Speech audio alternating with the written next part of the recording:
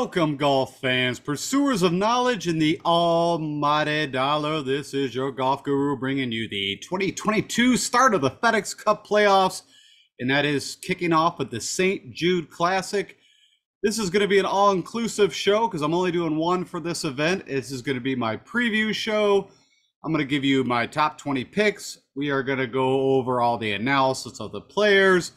We're going to look at ownership projections. I'm going to talk about weather. Again, this is all on Tuesday, but this is the only time I had to get this all together for you guys. So with that said, first and foremost, thanks for stopping by. Give me a few minutes. With that said, let's go talk a little golf. All right, so real quick, I am going to recap the Wyndham. I'm going to take a second to do this because it's already been, it feels like forever. It's Tuesday. It's pretty shocking that Tom Kim, to me, actually won this event. And the reason why I say that is a 20-year-old rookie winning so early on. I mean, literally, he just got temporary status, I think, like the tournament before, and then the next tournament he goes out and win.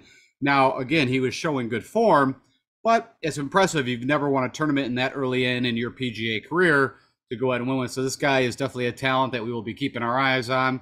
Also, from a betting side, I think he was like 30 or 33 to 1. I looked at it. Of course, like I said, we've been seeing a lot of good things out of him, but I just couldn't pull the trigger on a bet that a guy would actually win outright. And it was not a strong field, but there were some players there that definitely we thought could pull it out. With that said, I think, I pulled in some things that I thought were interesting. Of course, Tom Kim was the first player in PGA history, since they've been tracking the data since 1983, to come out and make a quad, post a snowman on the first hole, and then actually win the tournament. I'll be honest, I was actually at a kind of a golf outing with a bunch of friends up north here, and got to watch. We watched a bit of the golf, but not as much as I typically do. But it was kind of crazy when I actually tuned in and saw the leaderboard with Sunjay M and Kim and Ha and I think Kiradek after Barnett. Like, there was a lot of the Asian players that were up there on the leaderboard. For a minute there, I was just a bit shocked. We'll put it that way. And then also with what we're talking about here with the FedEx Cup playoffs, you've got, of course, a couple of guys that moved in, which Tom Kim is one of them, who was not going to be in the FedEx Cup playoffs because literally he needed a win. Was the only way. We think about like Will Zalatoris, who also had temporary status, without a win, could not get into the FedEx Cup playoffs. But that win, the last regular season event, got him into the FedEx Cup playoffs. And then, of course, Max McGreevy, who entered at 126, moved up. And then real quick, we can see some of the guys that moved out and moved in. So Ricky Fowler was right on the bubble. Austin Smotherman was literally the bubble. I think Ricky was like 126, 127, was able to move up. And then Smotherman, which if I remember correctly, literally double bogeyed his last hole, which knocked him out. So there was some guys that, like I said, that were on the bubble that did play pretty well and got to move themselves up. And then, of course, you had some guys that moved down. All in all, like I said, for the Wyndham, it was, for me, from a DFS fantasy perspective, is the lightest I've been all year. I did have quite a few bets out there, but again, nothing that came to fruition. We were hoping on Blackbeard, but he fell apart, if I remember right, on Friday and didn't make the cut. Richard Wierenski, another super long shot, actually didn't have a bad tournament. Trying to get Russ Henley to finally win. He was, back and forth. And honestly, if I remember right, on Saturday, he just could not make putts. He had so many opportunities that I didn't even look to see where his stroking came in on the putting side. But what I got to see with just the eyes told me that he was hitting amazing iron shots and just missing putts. All right, that's enough of the Wyndham, and I hope you guys had a good Wyndham. From my pick standpoint, again, if I remember right, on the guys that I had, I think somewhere around, like a B minus, C plus is where I felt. Again, I didn't have Tom Kim, and I didn't actually have Sunjay M. One of you guys out there asked me Shane Lowry or Sunjay M, and I apologize now that I think I said to go with Shane Lowry, who's who I liked. But, if you look at a couple of factors, right? I mean, he didn't have his clubs all the way until like the day before, and then he literally, left the event, went back home, which I'm thinking he flew across the pond. I don't know where he went. Well, I wouldn't think across the pond because he had the FedEx Cup coming here. And then had to grab a private jet, fly back because, of course, all that movement that we were just talking about took the actual, I think, which was Smotherman, double bogey, and I think took the line and moved it to, instead of 2 under, to 1 under, in which you guys might have had the same. The few teams that I did put in the large game, I had a couple 6-6 teams who didn't even make min cash, which that's a rarity that happened. So it just shows you, I think there was 88 players, maybe the most this year, that made the cut. So, all right, that's enough on the Wyndham. Let's go talk about the first event, the first leg of the FedEx Cup, which used to be always the Northern Trust, but is now the St. Jude Classic, which we used to always watch as a WGC event, which was a no-cut event, somewhere between 60-some guys to 80. So it was always a really strong field. I still honestly can't. I'm still bitter about Sammy Burns missing the inside to Abe Answer. I think it was a 3-footer. Got to watch the read from Abraham Answer, but if you remember right, the putt literally went in the hole, did a button hook, came back out, and of course, Abe Answer won. So this tournament brings up some bad memories because I had a nice little bet on Mr. Sammy Burns. With all that said, we are heading to the hot Memphis, Tennessee. Of course, the course that we're going to be looking at is TPC Southwind.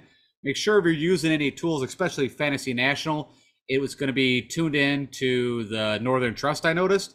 Even when we look through tournament history, we got to watch that when we get into the player analysis. Again, the course that you want to focus on is TPC Southwind. The St. Jude's been here for a long time, I think for the past 30 years, and it became a WGC event back in 2019, so you also will see different kind of information when you see 2018, like from a cut, what was a cut perspective. Your architect was a Ron Pritchard back in 1988, and we are at a par 70. So only 2 par 5s, and it's very typical. I think 4 par 3s, and we can go into the scorecard and we'll look at that. And it's at playing at 7,243 yards. A difference of 10 yards was added comparative to last year. It was playing at 7,233, and that literally is just 10 yards on the par 3, number 14th. You're looking at fairways or Zoysia grass. The rough's coming in at 2.5, and it is Bermuda, and we are again back on Bermuda greens, which of course last week we were too, but for a while there we were on bent for like 8 or 9 tournaments if you don't include the PGA Championship. The player field is coming in at 122 players, which typically it's 125, but there's a few guys that have bailed out. We know Daniel Berger, of course, was eligible, but because of the back, he is still not playing, and honestly, he's done a ton of damage at this course. It would be a great bet and play, but you'd be a little worried about, where exactly the back is if he was in the field. So he's out. You got Tommy Fleetwood, who I have no reason why he's out, and Lanto Griffin. I don't know why those two guys. I'm guessing it's due to issues with the health. I mean, maybe Tommy is something to do with the Live Tour, but Lanto Griffin for sure making this. For sure. If I remember correctly, I think everyone gets some kind of a paycheck for this first event. So if you use the 2018, there was a cut, right? So I mentioned this was a WGC event, no cut for the past few years. But if you go back and try to figure out the cut line from 2018, 2017, it's about +1 to +2. And I already talked about, last year, of course, the winning score was 16 under. And you had, Hideki Matsuyama, you had Sammy Burns and Abe Answer that made the playoffs, which was crazy also about that. And I think I make this note below, is that Harris English actually led this tournament from day one all the way going into the morning, and actually got the 20 under on Sunday and then fell back quite a bit. I think even DeChambeau was up there and he fell back, and these guys were not even really in the picture at all. Like I know for sure Hideki, I think he shot like a 63 on Sunday, but he was not in the picture. And then all of a sudden, next thing you know, he's in a playoff, and he also lipped out on a couple, or at least the first playoff hole that I remember to win that thing. Okay, also before that, you had JT win at 13 under, and before that was Brooks. And again, this is a focus. Well, now I'm starting to question myself, but I think, this would have been at the St. Jude at TPC Southwind, just under the WGC format. Okay. We are looking at some very small greens as far as I'm concerned at 4,300 square feet. So that's the average green side. So typically, what does that mean? Approach and around the green is going to come into play. We've got 75 sand bunkers spread around this course, and we do have quite a bit of water comparative. We got 11 actual bodies of water out there, if you want to say, and 11 holes come into play for water. So again, you have to watch that. And again, if I remember, we'll talk when I get into the course map layout. We'll get into that. These are fast Bermuda greens, typically somewhere around 12.5 is where they're going to be running on a stem meter. And then, of course, defense, I already mentioned small greens. These are, I think, about 22 acres of actual fairways, which is pretty low. What does that mean? It means you're going to have tight fairways, tree line. There's also fescue. So if you get outside the rough line, you're actually in this very tall fescue like what you'd see at the Open. And then I already mentioned water protecting some greens, and also a protection of this course is some very long par fours, which we will make sure we look at when we do the model. And then just some notes I had in the past that Cam Smith actually set the PGA Tour record in round 2, literally making 18 putts for 18 holes. And then I already talked about the Harris English thing. And then just from my own side, it was these guys got to be good around the green. And driving accuracy definitely is better than having length. Over and over, what I'll show is that approach is king, which is pretty much typical for almost all golf courses. All right, so a quick layout, and there's not a whole lot. All I want you to see here is kind of how this lays. So you can see quite a bit of water, 11. It actually have an island green. We're going to talk about that in a second. Very similar to number 17 at the Players. But you can see water here on 3, water on 4. Looks like water protecting 9, and I guess maybe could come into play on 1. I don't know how far that distance is. I doubt it. A little bit of water again. So you can see where the water kind of comes in is typically around the greens, and it looks like here you got a creek that runs through on 15, and maybe a little more creeks right here. So, and oh yeah, water protecting on 18, the whole fairway all the way to the green. So again, accuracy off the tee and accuracy on approach is going to be king. And I put this in, I thought this was actually just got reminded that last Siwoo Kim, which that brings up a whole different topic back to the Wyndham. Of course, he was, I believe, one of my picks, and I even bet him outright. And I used him in one and done. And if you used him in one and done, what you'll know is that he withdrew somewhere around the back 9 on Sunday for whatever reason, and which then you would have gotten some money against your one and done. But because he withdrew, you received no money against your one and done.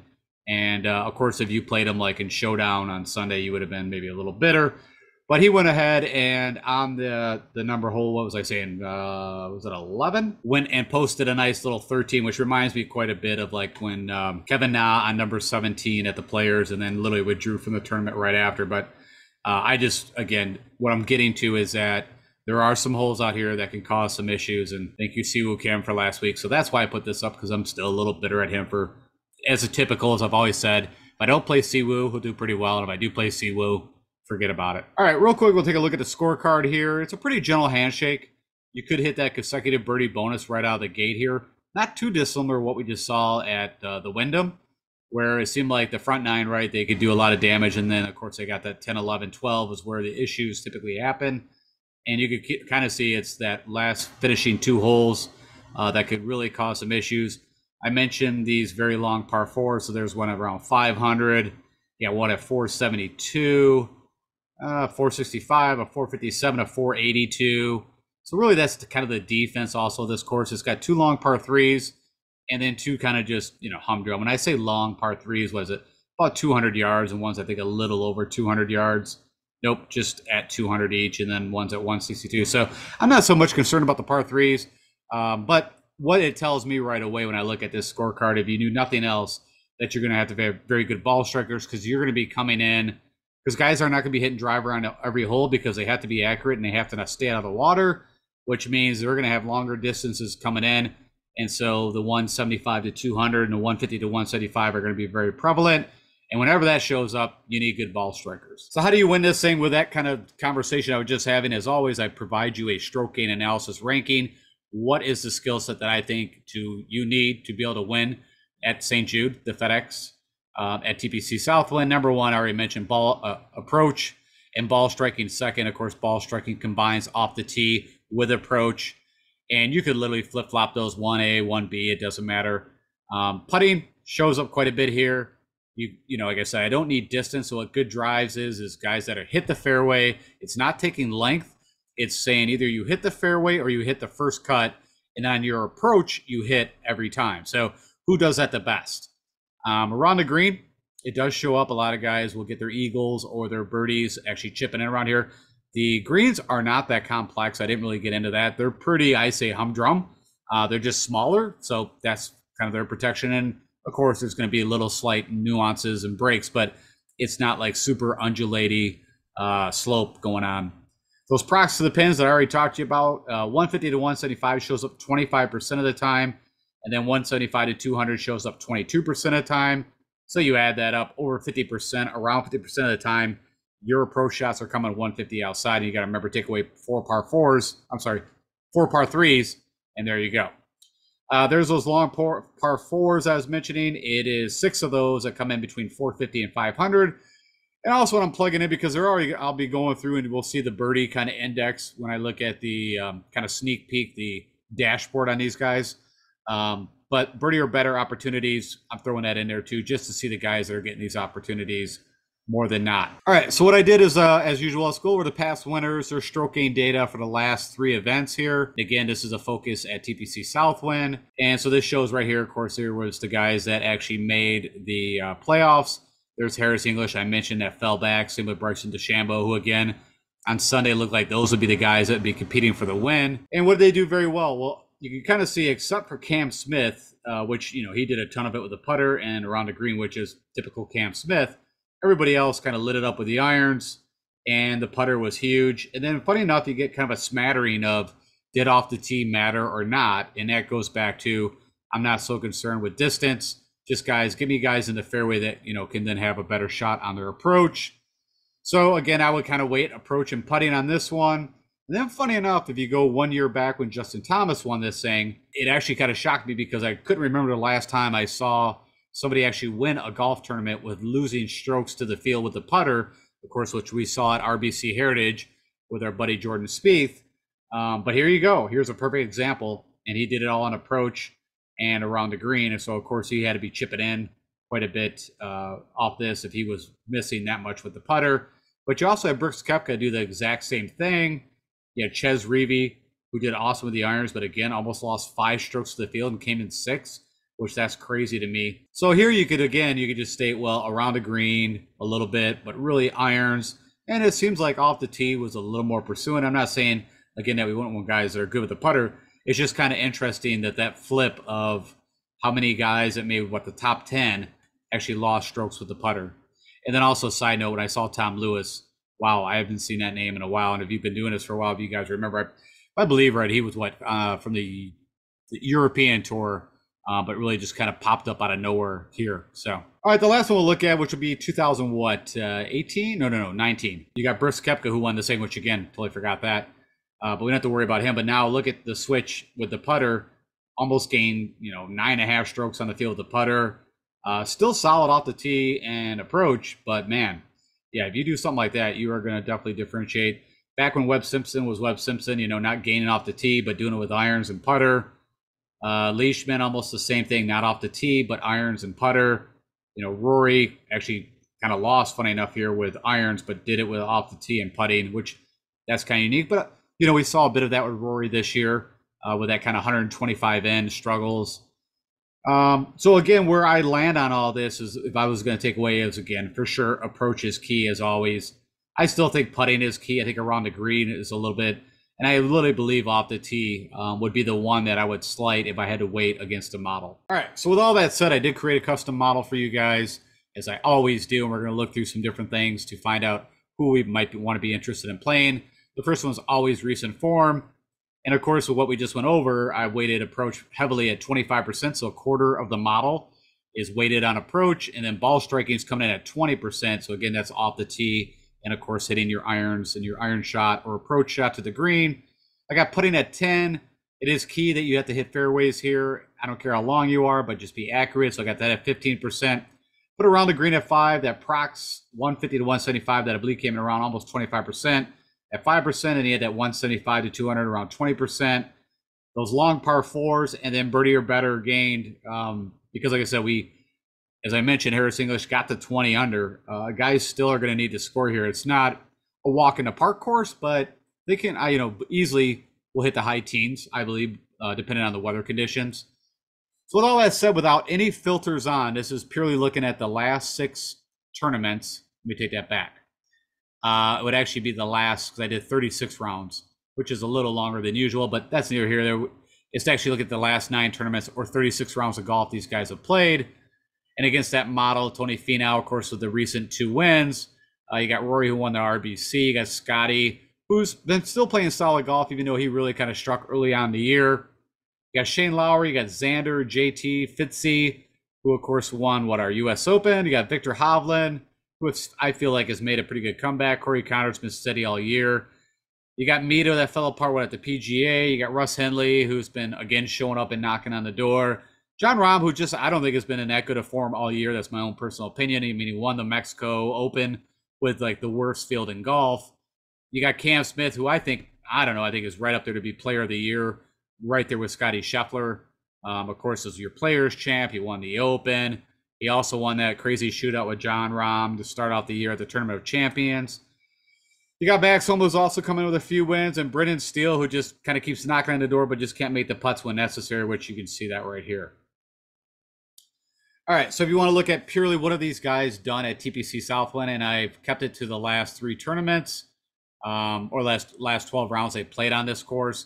Now, this could be, some of these guys, this could be included for the WGC event, and this could also be 2018 or prior when it was not a WGC event.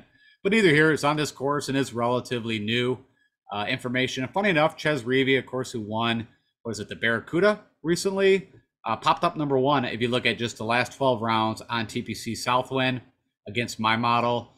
Then you got Webb Simpson, JT, Hideki, Stuart Sink, Joel Damon, Lowry, Adam Scott, Luke List, Trey Molinek, Scott Stallings, Seamus Power. It's been a little while, it feels like, since we've seen Seamus. I guess it's the Open. James Hahn, who's popped up on some Sundays. Killer Keith, not a bad tournament last week at the Wyndham. And then Russell Knox, who typically cannot make a putt. That is your top 15 guys when you against my model for the TPC Southwind, who's done the best over, like I said, the last few tournaments they played here. All right. Then also, as usual, because irons or approach is so key, this is kind of what I call the Iron Man, who right now over the last 24 rounds, so that'd be the last 6 tournaments. Again, no filters turned on here, so we're not looking at Bermuda or anything like that. But just purely who's done the best on approach. And that would be Russ Henley, Finau, Xander, Rory, Steele, Lowry, HV3, Burns, Cam Smith, Stallings, Mito, Hubbard, Davis, Hideki, and JT. And then what I wanted to look at for myself was, okay, who did the best at the 150 to 175? And funny enough, Mark Hubbard, who, like I said, did amazing, had an amazing kind of alternate tournament, the Barracuda and the Barbasol. And then, of course, I think he missed the cut, if I remember right, at the Wyndham, because I think he was one of my picks. But then you have Justin Rose up there, JJ Spawn, Keegan, Morikawa, Jordan, Cam, Lee Hodges, Matt Scheffler, Damon, Johnny Vegas, Will Z, Molinex, Animan Lahiri, who did show up at the Wyndham, and, of course, the players. And that's about it for this year. Shane Lowry, JT, and then JT Poston. Then the last one I looked at is at 175 to 200, and funny enough, Ches Reavie comes up number 1, which is interesting, right? Because he was, if you looked at the past 3 tournaments that have been played here, that's what the data I'm guessing is that Ches actually was number 1. Siwoo, funny enough, Kim comes popping up. Finau, Tom Hoagie, who's been kind of leading this category. He at one time I think was leading the 150 to 175 too. He was having crazy irons in the beginning of the year. Brendan Steele, Tyler Duncan, Kurt Kitayama. It's been a little while, I feel like, since I've seen that name. Victor Hovland, Rory, Lee Hodges, Cam Davis, Lowry, Streelman, Colin Tarrant, who's also had some really good Sundays, so keep an eye out him for Sunday Showdown. You got Fitzy, CT Pan, and Davis Riley, who was one of my picks last week and did have a bad showing at the Wyndham.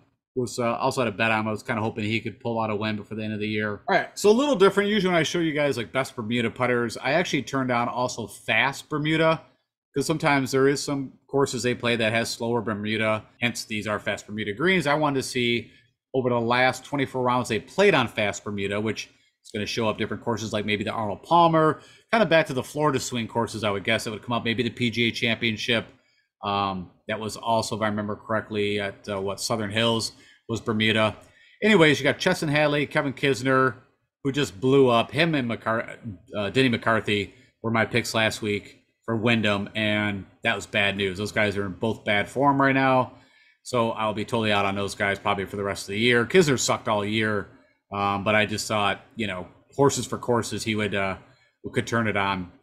You got Sammy Burns, Cam Smith, Stallings, Seabez. Of course, Tom Kim pops up here.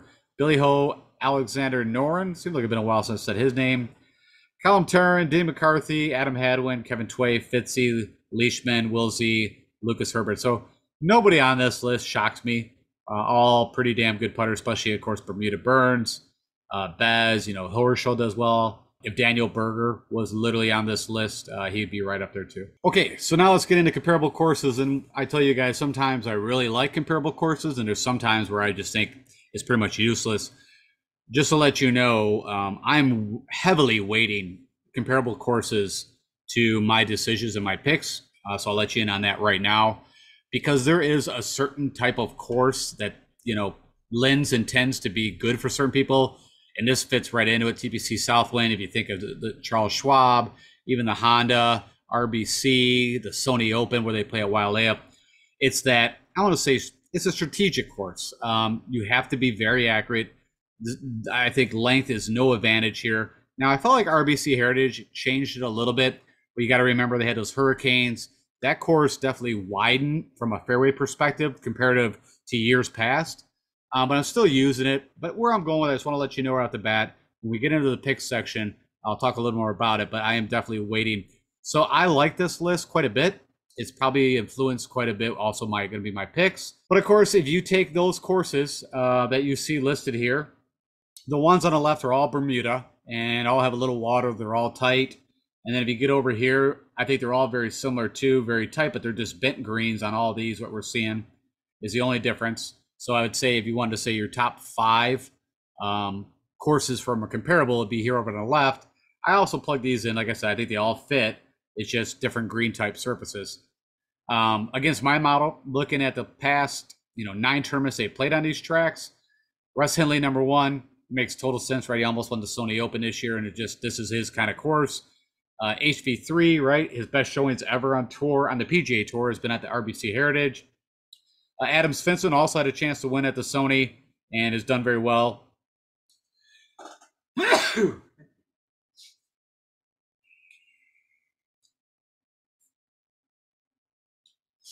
Colin Morikawa, his game would suit all these. Hopefully his game is back to where we need, at least from an iron perspective, and he's back to fading, or at least knows which way he's hitting it. Patrick Cantlay, you got Corey Connors, Hideki Matsuyama, Shane Lowry, who's also done very well. Right, had a chance to win at the RBC this year. You got Rory Emiliano Grillo, great ball striker. Lucas Glover, both these guys I'm actually interested in from a fantasy pick. Webb Simpson, which, again, if Webb was playing Webb golf, and I'm so happy that I stayed off him, at least did not pick him, even though it was the Wyndham. That was one bomb that I got you guys around if you stuck with my picks. Scotty Scheffler, Brendan Steele, and Sebastian Munoz. All right, and I was hoping to get this show out on Monday, but it actually did not happen, so I thought I'll combine both shows, and I wanted to get you guys my favorite bets, at least from a higher odd perspective. I've only got, I think, one bet in here that's kind of lower odds, but we got Russ Henley. I believe he's around 50 to 1. You got Ches Reavie, I think it's 100 to 1. Emiliano Grillo, same thing, like 100 to 1. Corey Connors, I think it was 65 to 1. So Victor Hovland was my lowest odds, if you want to say, or more favorite to win. I think he was around 35 to 1. All these on DraftKings Sportsbook. And then Sebastian Munoz, again, I think he was around that 100 to 1 number. So those were the shots I took yesterday morning. And I'm not sure how much more betting I'll actually do on this. Maybe one more on the favorite side. But that's my card going in. And with that said, let's go over. We'll do some quick analysis on these guys, let you know who I'm picking, and we'll do ownership projections, weather, kind of wrap it all up, summarize, and then get you guys out of here. So let's go jump over to Fantasy National and look at some of these guys. Okay, so I've hopped over into Fantasy National, and as always, my quick plug is if you are putting any kind of dollars on fantasy golf, or even betting on golf, you need to use this tool. It is the best out there. It can do everything that you want to look at, slice and dice the data, and always come up and give you, at least from a historical perspective, the best selections to make. But of course, as we all know, that's not how these golf tournaments are won. All right, we're going to be focusing on DraftKings pricing, but if you use FanDuel, Yahoo, whatever, you still use these picks. You're just going to have a different pricing. And I'm going to be looking at the last 36 rounds of data again, because we have quite a bit on these guys. So I'll take a little larger sample than usual. I already mentioned that these picks have been, looked through and selected because of how they've done on those comparable courses. Now, there might be an outlier here or there, but out of the top 20, that is going to be where these guys come in as the best on those comparable courses. So I'm not using any filters, but I just, as I always state, I've already kind of done some pre-analysis to get to this point. I'm also, as usual, we have this mini model. So I took out of that larger model the 5 keystroke game categories, and they are weighted. Approach is like somewhere around 30%, ball striking pretty close too. The putting and the procs, I think, around 15 each. And then good drives is also up there in the 20. So just so you understand how the weighting goes there. You're also going to be able to see salary, projected ownership, cuts made, where they rank against that model I just talked about. And then, you know, what have they been doing over the last few months from a putting perspective? Or I'm sorry, actually, well, yeah, putting, but more. Have they been making birdies or not? So, of course, we want to see this big green curve on the way up. And then recent results. And then if I click over here, the problem is that this tournament history is not off TPC Southwind. So, honestly, this is going to be worthless. Now, if you wanted to put any weight on, hey, well, this is the first FedEx Cup event, how have they done in prior history, then this actually would matter. But honestly, it really, as far as I'm concerned, has no value for us. So we probably would not be looking at that. I'll try to make sure that we click over and see what, you know, we can look at, again, what they did at the St. Jude for the WGC event. All right, and then you've got quite a few decisions right here. I mean, you got Rory coming at 11, so we got one guy at 11,000. And then we got what, let's see, 6 at the 10,000 range. And it's pretty rare. Typically, I don't usually like, I've stated this, and it feels like, I guess recently I have been playing more of the guy at the top price tag, at least from a DFS perspective. But I'm actually, funny enough, going to go with the top 2 that I really like. And we'll dive into it a little bit more. And like I said, I'm not going to spend a ton of time on this. I mean, a lot of these guys, all of them at the top, you can make a good stance on why or why not you want to play them. My narrative or the way that I'm going with this and leaning is on comparable courses, because I had to find something, and I do believe this course is unique in how it plays comparative to just a possible bomb and gouge, or just even a longer course where you need the length. Funny enough, the BMW where they'll be playing next at that course, I think it's at Wilmington. I think it's around 7,600 yards. A little different than what this course is going to play like. All right, so with that said, you know, if you want to look at Rory, we already know he's been playing great. He showed up at the Open at a 3rd. Of course, he won the RBC Canadian. He did play the Travelers, which is kind of shocking for Rory, but he had a T19th and is not a bad comparable course also. He's been in amazing form. The putter's been going. I don't think, like I said, anything else I need to sell you. You've been watching golf. You know, Rory's been kicking ass this year. And, what flipped was that 100, 125 in. He started to hit that better. And then also the putter was, just really starting to make it. We could take a quick look at that. If you want to see, I always do this for you. So driving distance, we already know he's one of the longer guys on tour. It's his weapon. He's also pretty accurate, even with that kind of length. Bermuda over the last 12 months is his worst putting surface, but still all positive. And I mentioned this right here that, you can look at the last, can't see the Open. But if I remember correctly watching that, he did make quite a few putts. But the RBC gained 6 strokes, 2 strokes. So he's been gaining a lot with the putter. And for me, that is a big difference than earlier on. Of course, he also won to kind of kick off the season at the CJ Cup. And you can see early on, he was also gaining with the putter, but kind of fell back here a little bit in the Florida swing. Okay, the next guy we fall to is Scotty, and I like him. And I want to let you guys know that you're going to be like, wait a minute, he's got 2 of the most expensive guys. You're going to see that I have a ton of 6,000 and 7,000 guys. So I'm kind of like almost stars and I want to say scrubs, because we have, it's a little unique, right? We have the top 125 players for the season in the field. So you can get a ton of value. And so I like some of the upper guys, and then I like some of the lower guys. And that's just where I'm fitting in from a DFS perspective. But again, Scotty Scheffler, I have no issues with him. If you want to see what he's done just purely in the FedEx Cup for the first round, there you go. But again, that's not on this course. And again, I think it holds no weight. I had a good showing at the U.S. Open. Of course, missed the cut at the PGA Championship because I played him in one and done. And did miss the cut at the Scottish Open, but, not a bad showing. So you could say, if you wanted to put some weight at the Open and the Scottish, that, hey, there's a reason why you want to skip Scotty.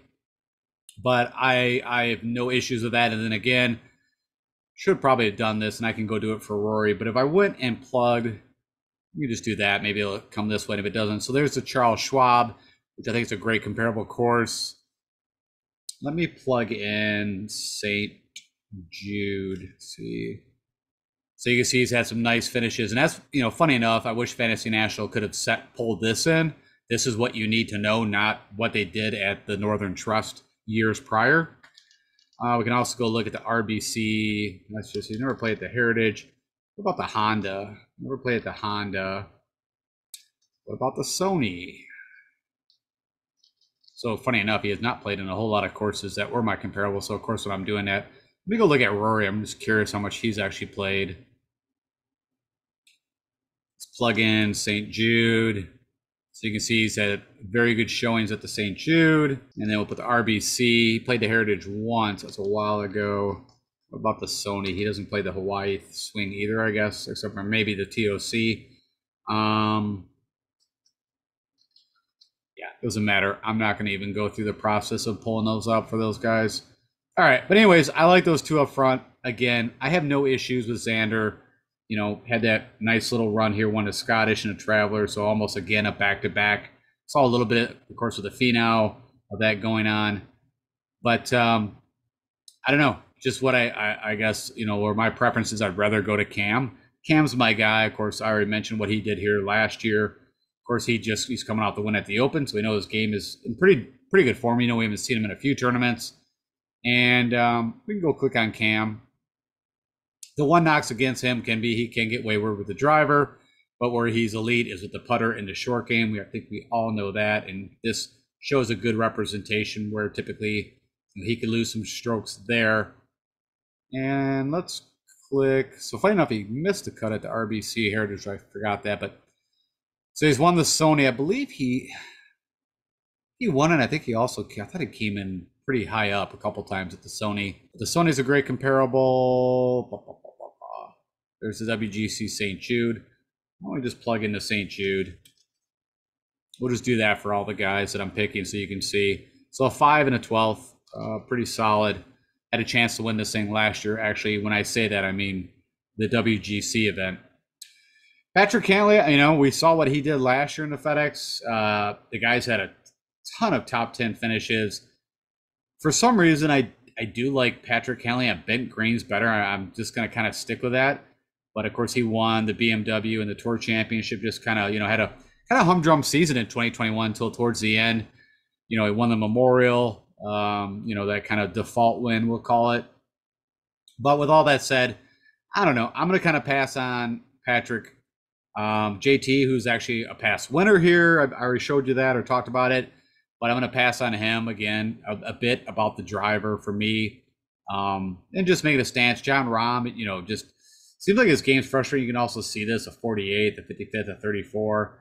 Now, I think a lot of the people are going to jump. I know even from a betting side, I think you can get Rahm at like 30-1, which I'd rather bet him at that price. I've not done it, and I don't even know if that number's still out there, but I would kind of almost lean that way. But then the guy that I'd rather go with is Fitzy. And again, just his game fits these kind of courses. Again, probably leaning a little more on the short game around the green and the putting. You can also see Bermuda is by far his best putting surface. And if I just kind of click on this, we can just see real fast. So there's the St. Jude back in 2019. There's RBC Heritage. Valspar, that is, of course, Bermuda. Get the WGC St. Jude again. I can just plug that in just so you can see. I said I'd do that for each of the guys. So a 4th and a 6th, and then a 48th and a 57. So kind of a mixed bag, but I would tend that this course should definitely fit Fitzy. Tony Finau, you know, I think I was, let me think about this. I think the Rocket I was off him, but I was on him, I believe, for the 3M. And I just didn't think he'd win back-to-back. And so who knows? He also, of course, won, we'll call it really his official first win, was the first leg of the FedEx last year at the Northern Trust. You know, you can make a lot of reasons why you want to play Tony Finau. I think it's more just, I'm going to try to pivot a little bit. Again, taking the perspective of this is not a cash game. This is not like single entry. This is the large GPP fantasy, you know, 300K, you know, $20 entry kind of teams or players that I'm picking. So probably should have stayed that up the front, but I at least am stating it now. So no, I'm going to kind of pivot off Finau. Will Z, I don't know. It would make total sense, right? I was all over Will Z last week at the Wyndham and the putter again. It just, just was not good. And of course, not that this is a big issue, but you probably saw he split halfway through the tournament at the Wyndham with his caddy. And I think he used his coach, and now I forgot who he plugged in, but he's got a caddy going forward. I'm not worried about that. It's not why. Again, when it came across on the tournaments, and right, we still don't have a ton of data on Will Z. I mean, we got 2 years now, a year and a half, whatever it is. He just did not make it from a narrative of fitting that kind of comp. Cam Young, which is kind of funny. I think if I remember correctly, right, Cam had a good showing at the RBC. Yeah, he had a third. Let's also just take a quick look. I just want to see where else, if there's something that I'm missing. So just the RBC. Again, we don't have a lot of data on Cam, but again, I like Cam when his weapon would be off the tee, and he's a good player all around. We've been waiting for him to get a win. I mean, I think Will Z and Cam are very similar. Of course, both coming out of Wake Forest. Just I think Cameron Young's a better putter, especially with inside 10 feet. So that would be where that would kind of fall. So if I had to pick between the two, I would go with Cam Young. Jordan Spieth, right, won the RBC. I don't know. His putter, man, I don't even know how many tournaments he could have won this year with how well he's, strike the ball off the tee and approach.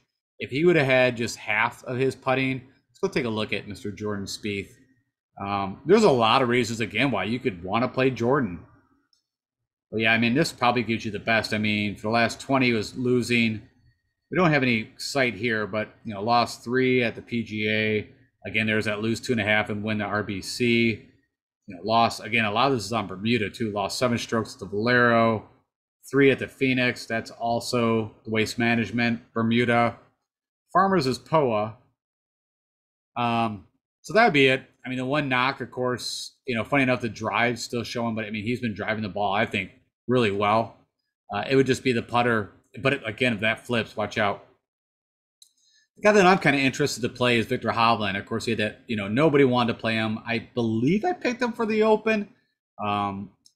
He's kind of the prototypical player that I'm looking for here. So again, of course, short game is a little, maybe not the greatest.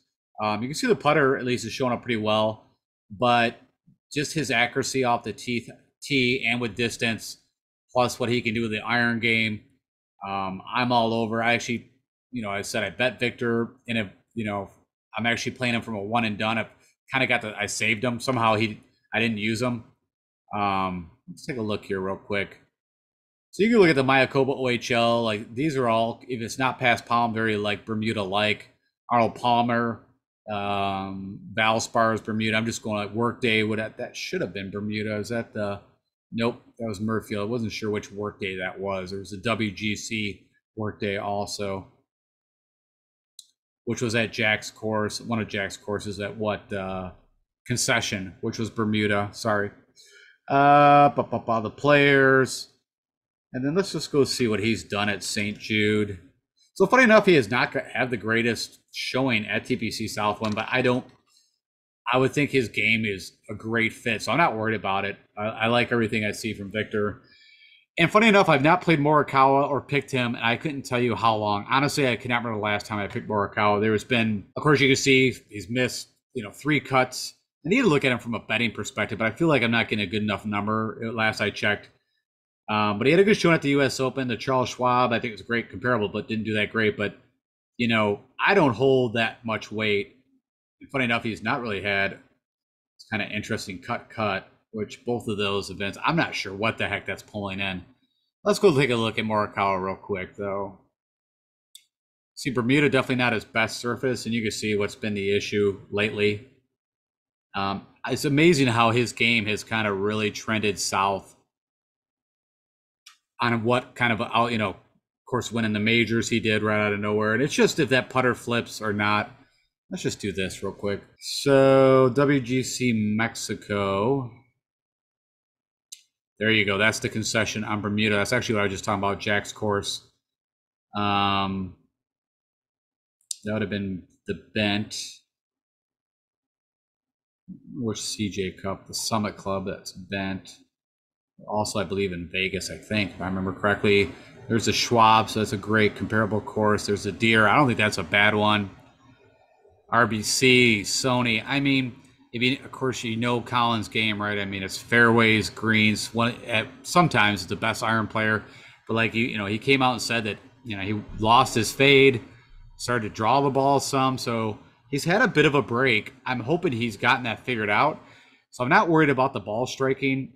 You can see that 150 to 175 is still elite. It's the putter, and also I'm thinking projected ownership is going to be lower on him. People are going to look at this, they're going to know what they've been seeing. And so it's a little bit of differentiating. These two guys, I think, should do very well, both of them on this course. Burns, of course, right, had a chance to win last year. No issues at all with Burns. He's my kind of guy.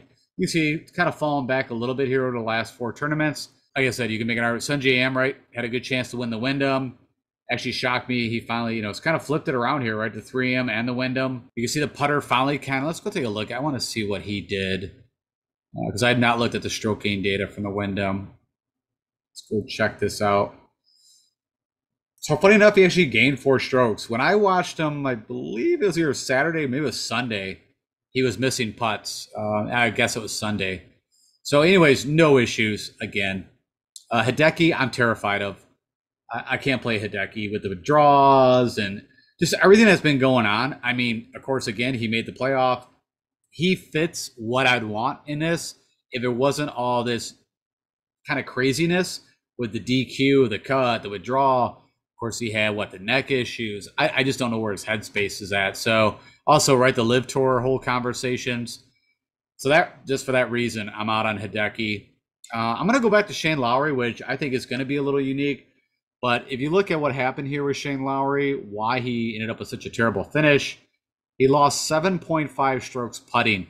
Off the tee wasn't the greatest, but he really gained a lot with the irons.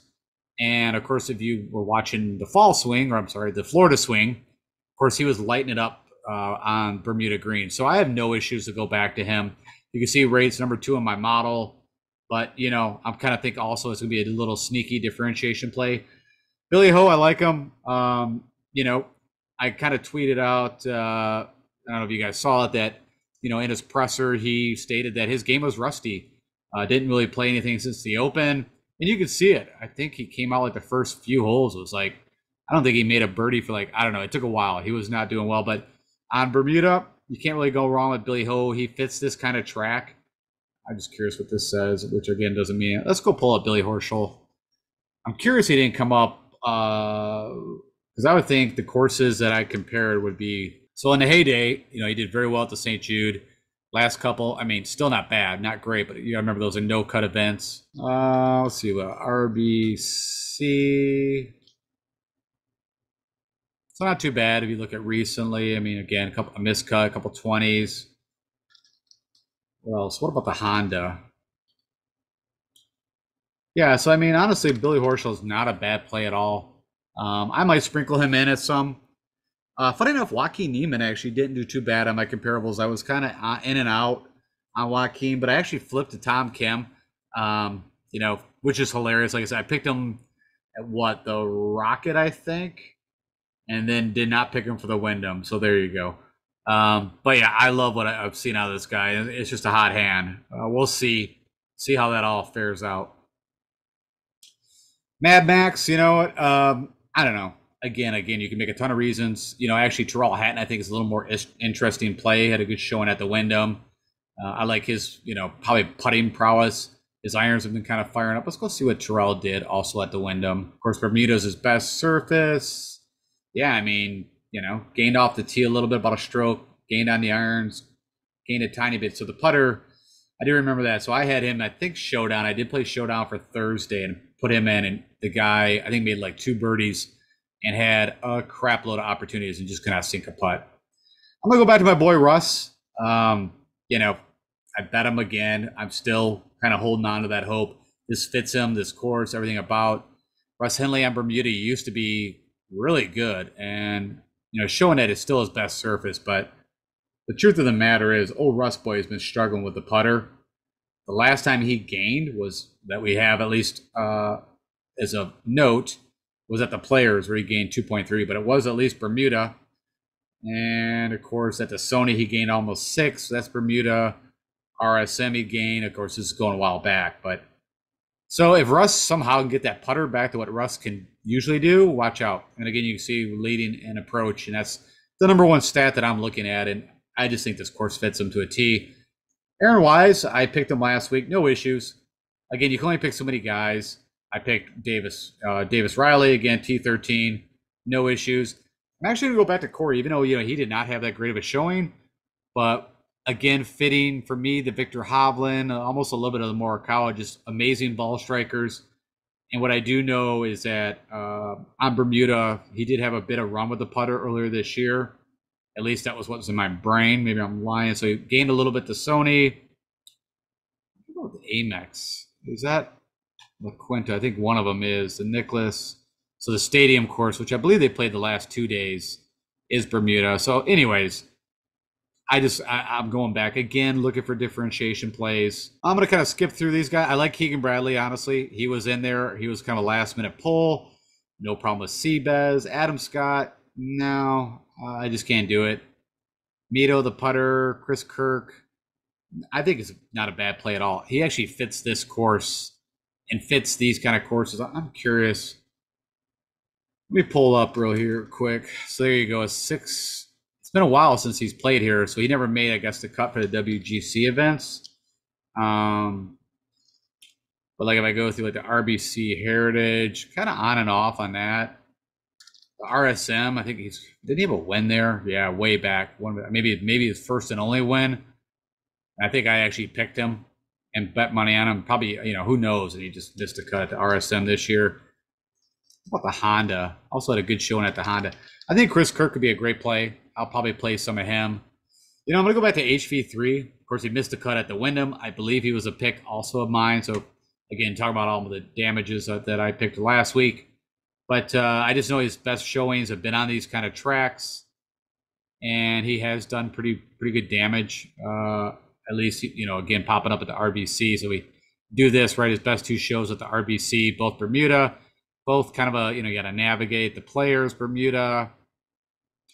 Old TPC White, I believe that's actually Ben, OHL, HOL. John Deere, I think it fits. I mean, the players, like those kind of courses, it just, again, seems like it lines up. Also, I like what he's doing with his irons. Just needs that putter, just, man, be consistent. Sahith, I got no problems. Killer Keith, no. Webb, no. JT Post, I think is a good play. I have no problems with that. I just didn't pick him. I picked him last week. Siwoo, just, I don't know. I just cannot play Siwoo is what I've come to learn. It just never works out.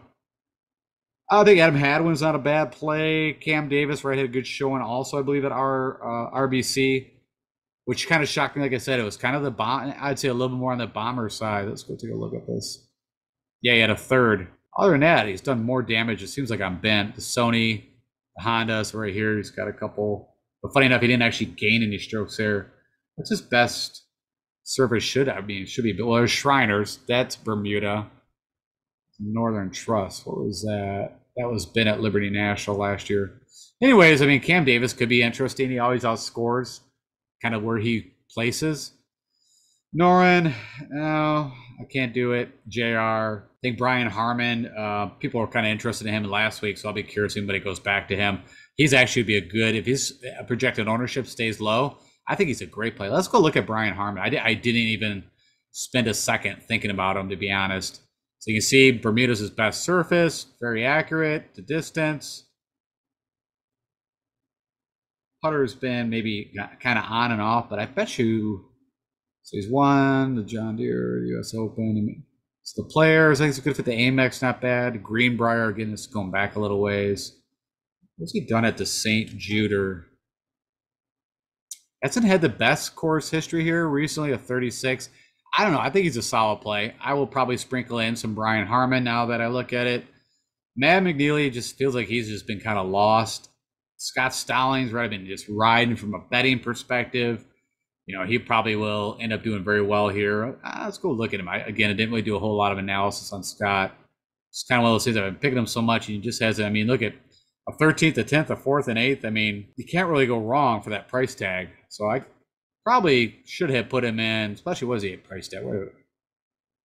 Yeah, 7,100. I guess I'm going to go with Reeve instead, but man, the more I think about it, I might actually switch that over to Scott Stallings. So Might have a switch on the fly now that I sit here. I don't know. Of course, you're not seeing the win that Reeve just had at the Barracuda. So I don't know. Those two will be swapped in and out. We'll put it that way. Denny McCarthy, I'm going to jump off this train now, and it'll probably come bite me in the ass. Probably the same with Kisner. I'm staying with Munoz. Like I said, he missed a cut. He came out with his shit. At one time, he was like 5-6 under on the front. I don't know, it was a front nine, but I mean, again, got that hot start. I think he ended up I think he double bogeyed or bogeyed towards the end. So he ended up like 3 or 4 under and then just melted. Let's go look at my buddy Munoz. He melted on Friday. So yeah, you're not seeing anything too great. Usually this number is a lot better. And this can go either way with the putter. That was his first event since the Open. I don't know. I'm a fan of Sebastian. I've talked about him blue in the face. We'll see what tee times. If he's an early tee time, I like him for maybe a Monday leader even. All right. I'm going to kind of fly through these. Brendan Steele, been playing great golf. Just that putter will not flick for him. But if that happens, watch out. Emiliano Grillo, right? So this is kind of like a cut, a tee second, a cut, a tee second. Probably a better bet, which I did bet him than a fantasy, maybe a DraftKings play. But he's what I'm looking for. He's got that awesome ball striking. And if that putter, which has been doing pretty well. Let's go take a look. I just want to kind of refresh the brain here. Yeah, so at the 3M Open, last time we saw him, he gained almost 4 strokes. 4 strokes at the John Deere. So if the putter goes, so does Grillo, which pretty still. Adam Long, I'd be curious if anybody goes back to him. I didn't pick him last week, but he was kind of the hot topic. A lot of people were picking him. And the model loves him, you can see. But yeah, again, I think let's go take a look. What did he do bad? He must have done a lot bad to miss the cut. Well, funny enough, I don't know. The only place he actually lost was, wait a minute here, it didn't actually come up. That's interesting. That must be a little quinky dink because we could see he withdrew, but for some reason when I clicked on him, he did not have his Wyndham information. I don't know. Okay, nothing I can do about that. Leishman, no. Kisner, no. Lucas. Funny enough, Lucas Herbert, for some reason I think of him. Bermuda does seem like his best putting surface. Well, it does show that. Where he has done, it seems like a little bit of damage. Of course, he won. And maybe that's why it sticks out in my head. His only win is on Bermuda, at Bermuda. Trying to see. Not a bad showing here last year. Not a terrible place. But I always think of him when it's real windy. I like to play him. Kuchar, this would make sense. Not a bad play. Of course, Mark Hubbard. Could have easily went back to him. I don't know. As soon as I don't play him, he'll have a good finish. So I probably will sprinkle him in. Of course, Hoagie showed up at the 3M Open kind of out of nowhere. Had 6 missed cuts in a row and then pop. Killer Moore out of nowhere too. Had a really nice showing in the last 2 tournaments. I think he'll probably be pretty chalky for that price tag when all is said and done with that recent kind of form. Smalley, right, was a pick of mine last week. Did show up, had a T13 for his price tag, was worth it. Of course, we all knew, the background at the Wyndham, grew up there, member there. Brandon Wu, again, another Asian that was right up there in the leaderboard. T8, but also good ball striker out of Stanford. Brendan Todd, I don't know if I picked him, but I think I bet him 100 to 1. I thought Wyndham would be a nice little spot for him. I think this course is not a bad spot to play some Todd, so he might get sprinkled. We'll go back to Svensson, even though, I think, a bit like what Tom Kim just threw some big numbers out there, and I'm guessing hopefully his Wyndham stuff comes up. Let me see. His stuff came up. So he actually stunk everywhere that he's usually very good at on the ball striking side, but still gained with the putter. And as you see, he's been gaining with the putter. That's pretty shocking. And what you can see here is, odd enough, it seems like in every other tournament where he's gaining and then losing and gaining and losing. So he, if you go on that path, Adam Svensson should have a nice little tournament. So I will stay with my boy. Jaha had a nice showing, kind of out of nowhere as far as I'm concerned. What was it, rookie of the year, 2013 or some crazy crap. He's been around for a while. Lahiri, again, I'm not going to jump on those trains. Stuart Sink just been playing some steady golf. So at 6,600, he's also, of course, won the RBC Heritage. I think he's won the Travelers. And this is all recently.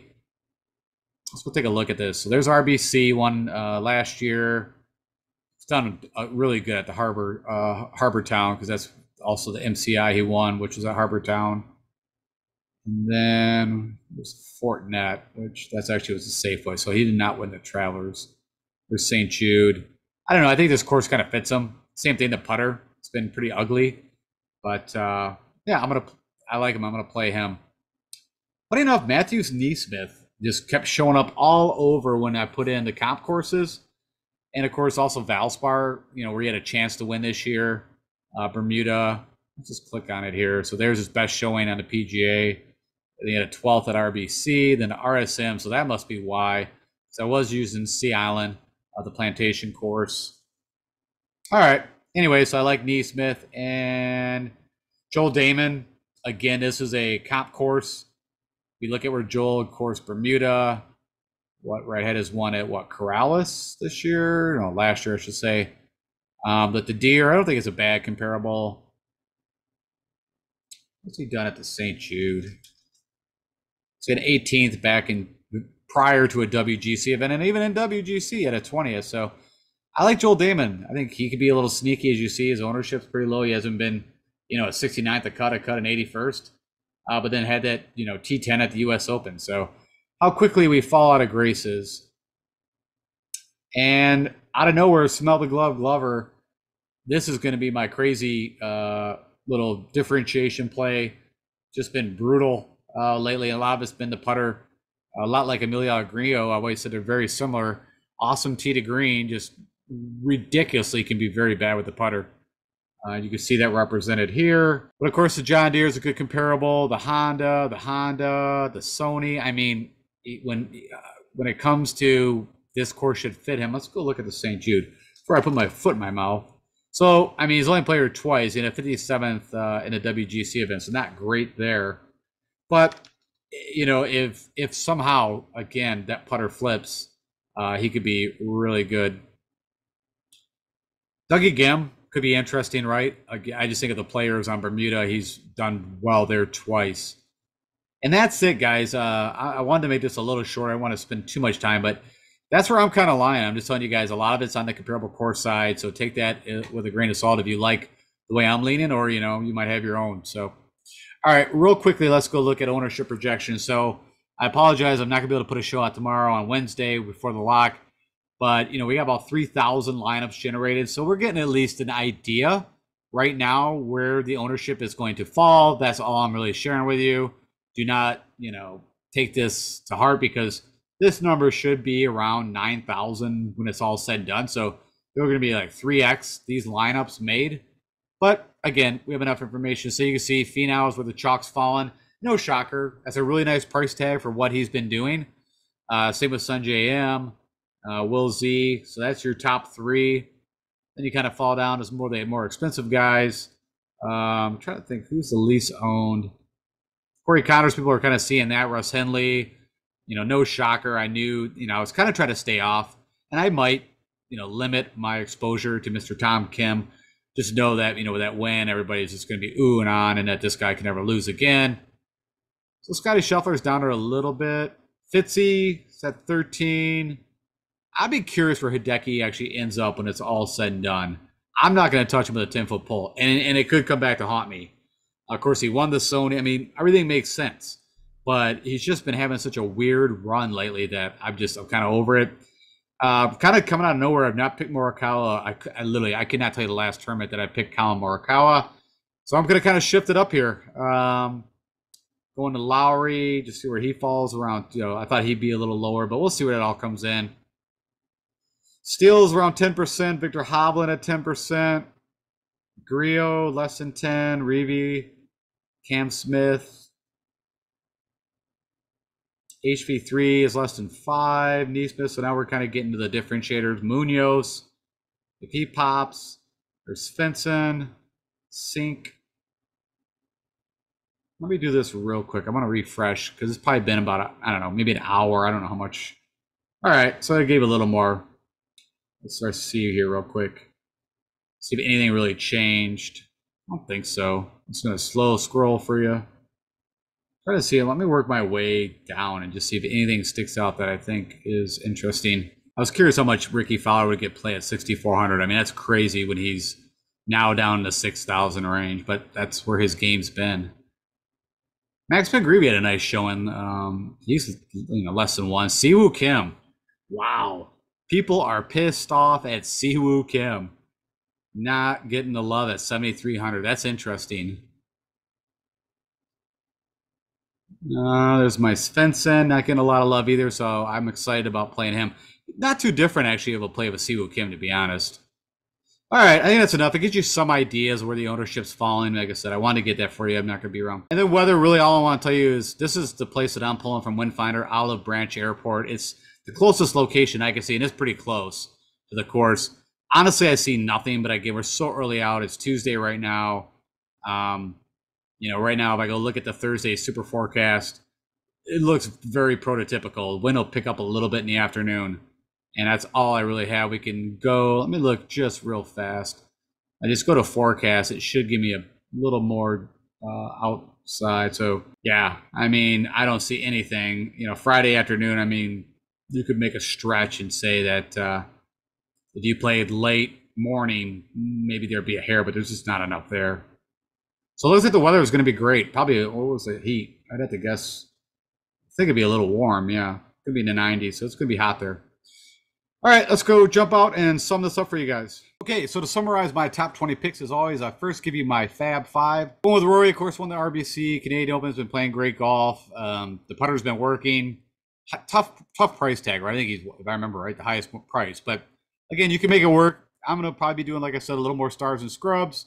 Hence, putting in Scheffler. I think he's going to be a little unique. And Cam, I feel like these top 3 will be limited. Compared to the Phenows, you know, I think it'll be a little different to start with these guys. I think Fitzy, always never the sexiest play, but I think it's a perfect fit for this course. You could literally start your builds if you want to go short game putting masters. Of course, Fitzy's been, you know, doing a little better off the tee. And then Victor Hovland, which is kind of a flip on at least most of these guys, where when I think of Victor, I mean, I think a lot of people think he's a worse putter than he is. It's always the chipping is the knock, but around here, yes, you could take advantage, and it is smaller greens, but I don't think there's anything significant that he couldn't handle. I look for him to have a good showing. So that'd be my top 5 guys I'm going with. And then to kind of round out would be my kind of guys, second, third guys going in. Morikawa, which crazy that he's priced at where he's at, but his game has been tough. But this is the guy we all know. If it flips, watch out. And I kind of just feel like this is a good spot for him to flip it. Of course, Shane Lowry, I think a lot of people will be off him from his bad showing at the Wyndham. No matter what ownership projections show, I have a hard time thinking that you're going to click him over. So, and I just keep thinking about how well he played in the Florida swing.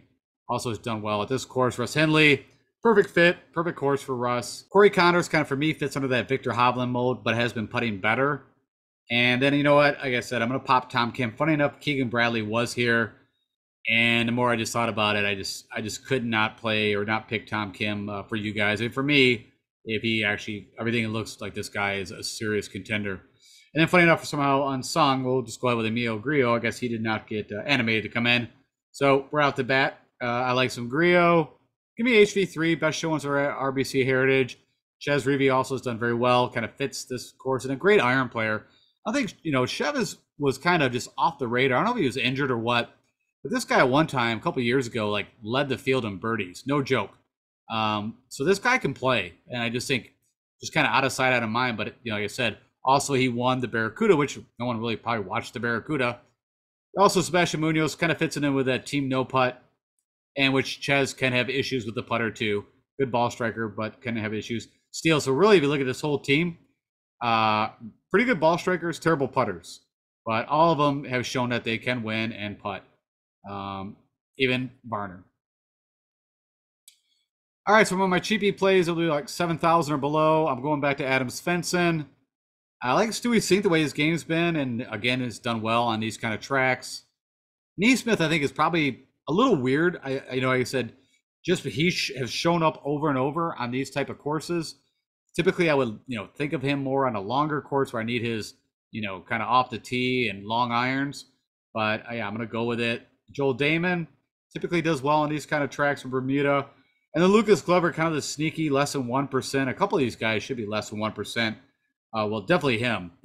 But he's been just horrible putting. But the guy's done well on these kind of courses. And if that putter flips, I think he's one of the better ball strikers out there. And with that said, that's it. I mentioned, like I said, for the FedEx, I'm only going to do one show. I do plan on trying to do something for the BMW. I will probably do nothing for Tour The Tour Championship, right? I think it's 30 guys that make it to that field. A few guys that you like, it's 30 dudes. The BMW, I think, cuts down to 75. I didn't go over all that with you guys, but of course, we're 125, and it's 122 because we have a few guys out.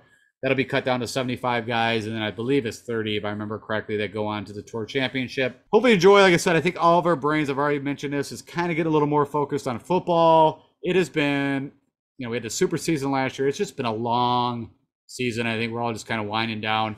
But I'm excited. I mean, the FedEx playoffs, I don't know. I don't dislike and I don't super like, but, it's kind of interesting to see who'll move on. So I'm all over it. And do me the honor, as always, click that like button, share it with anybody else. If for some odd reason you're at the FedEx Cup playoffs and been watching me and not subscribed, why don't you become a subscriber? Make sure that I'm doing this come the fall season. And last but not least, follow me on Twitter. And if I can help you with anything, hit me up on DFS Golf Guru or YouTube comments. And I will talk to you guys later. Enjoy the start of the FedEx Cup playoffs. And I'll talk to you guys next week.